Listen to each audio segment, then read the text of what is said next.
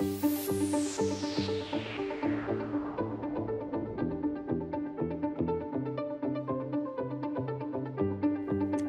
Hi, I'm Roland Leggat from Inside Australia, and in this session I want to talk to you about Power BI or Power Business Intelligence. All organizations have large amount of data, and that data has secrets.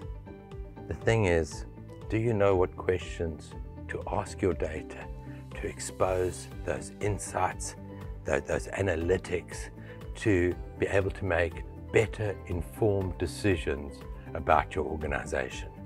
So Power BI can be summed down to three words really: extract, transform and load, ETL.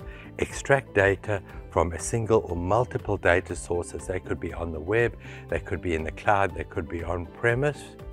Transform them into a dashboard or a report that allows us to easily visualize these complex numbers instead of staring at a spreadsheet with a whole lot of numbers on. A picture tells 1,000 words. So extract, transform, and then load that. So ETL, last point, is to load that data into a format that can be shared with the key decision makers in the organization. So they've got real-time analytics about what's happening in the business. Let's check out Power BI. So here I am in my Office 365 Power BI interface, and let's go through some of the components and see what Power BI consists of. So the main ways to display information once we've done the ETL or extract, transform and load is either in a report or a dashboard. We have a thing called a workspace, which is bringing together a whole bunch of data sets, reports, dashboards, all of the components of Power BI. But from an end user perspective, we normally want to generate one of two things. We either want to generate a dashboard or a report. So a dashboard is designed for monitoring. It's a single pane of glass. They can present data from multiple data sets. The downside is there's no interactive filtering.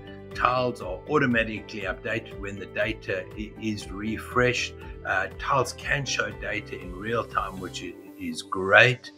And we can embed dashboards like in a single tile, whereas a Power BI report is designed for more interaction and exploring. It could be multiple pages, but it can only represent data from one data set. But it is good for interactive filtering and sorting of data. All right, it does require a manual refresh. So here I've got my Mark 8 project team, which is in a workspace. I've got reports, I've got dashboards. And if I went down into my Mark 8 project team, we could say, right, what we'd like to do is get a report on the analytics. So here we can quickly and easily get a report.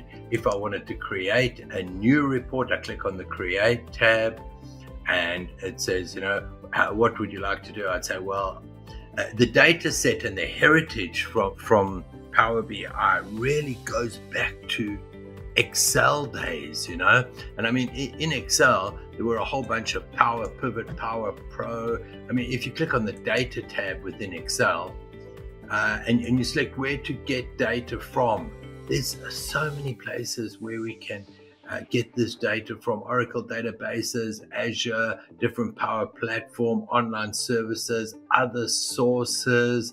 There's lots of information in your business. We've got lots of data. The thing is to know what questions to ask the data.